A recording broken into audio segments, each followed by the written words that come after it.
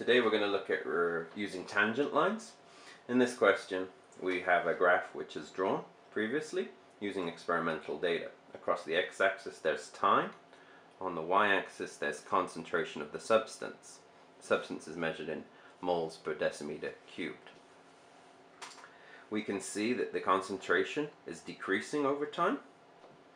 The graph is falling. We're asked to determine the reaction rate when time is equal to 10 minutes. We're going to need to draw a tangent line to that. So let's have a look at a tangent line. If I take this ruler and place it straight like this, I can draw a straight line along here. We can calculate the equation of that straight line. It's going to have a certain gradient. If I move the ruler, the gradient particularly will change.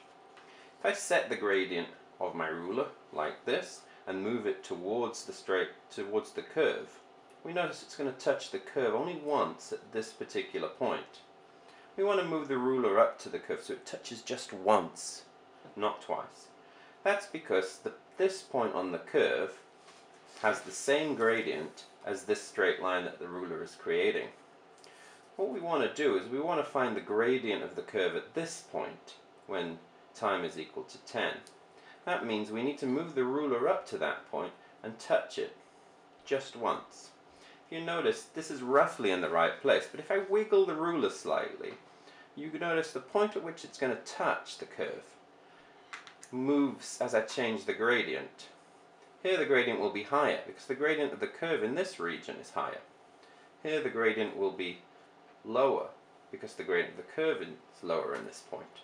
So I wiggle my ruler around, keeping it close to the curve until it perfectly touches just at the point I'm interested in, and I can draw my straight line. This is my tangent line. This is a tangent line. We need to calculate now the gradient of this tangent line. We need to find some coordinates along this line where it's easy to read off. We want it to go exactly through a particular point. I think here we have a good spot for reading off a coordinate. The coordinate here is at 15, 16, 17, comma, the scale over here, this would be 0.1. That's 17, 0.1. Let's find another good point where we can read it off easily. And maybe here. Maybe here would be a good point, or here on the axis. I think I'm going to go for this point here. It seems to go exactly through that point. You want to keep your 2 points as far away as possible. You're going to get slight errors in this method. So the further apart you keep these points, the more the percentage error is reduced overall. So take your 2 points as far away from each other as possible.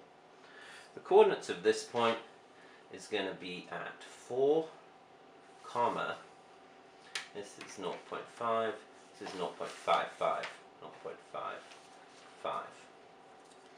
The reaction rate is simply the gradient of the curve at this point. The reaction rate is equal to the change in concentration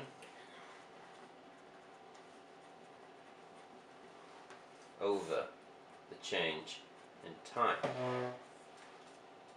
That's going to be the change in y over the change in x. We can use a difference quotient for this.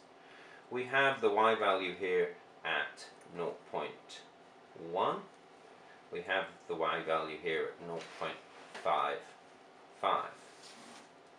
We have the x value here at 17. We have the x value here at 4. We can put this into our calculator with 0.1 minus 0.55 divided by 17 minus 4. This gives us a reaction rate of, it's a reaction rate, the difference quotient is minus 0.035 approximately.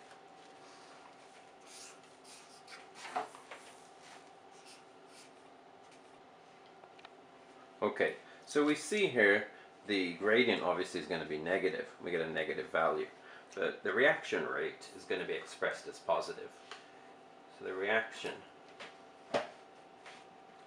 rate is 0.035.